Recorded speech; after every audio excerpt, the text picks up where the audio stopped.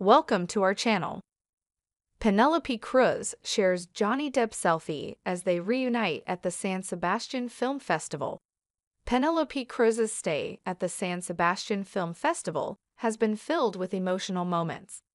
Earlier this week, her husband Javier Bardem was awarded with the Donostia Lifetime Achievement Award, an honor that recognizes an artist's contributions to the medium throughout their career.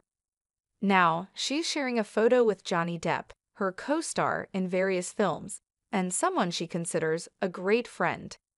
The moment was shared on social media, where she posted a selfie in her stories featuring herself and Depp huddled close.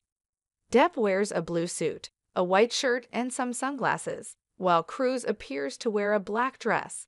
She added various heart emojis to the image. Both actors are currently in Spain at the San Sebastian Film Festival, with Cruz supporting Bardem and Depp premiering his film Modi 3 Days on the Wing of Madness. Cruz and Depp have worked together on 3 films: Blow, 2001, Pirates of the Caribbean, On Stranger Tides, 2011, and Murder on the Orient Express, 2017. Cruz was one of Depp's most famous supporters following his 2020 defamation case against Amber Heard, his ex-wife who accused him of domestic abuse. Many years have passed, and I have not only made 3 movies with him, but I also count on him as a great friend, wrote Cruz on documents submitted to the court. I've always been impressed by his kindness, his brilliant mind, his talent, and his peculiar sense of humor. Modi, 3 Days on the Wing of Madness, is Depp's second film as a director and his first since he won the highly publicized and controversial defamation case against Heard.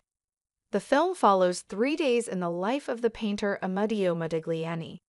In a press conference, after a journalist compared the director to the subject of his film, Depp seemed to agree and to reference his trial with Heard.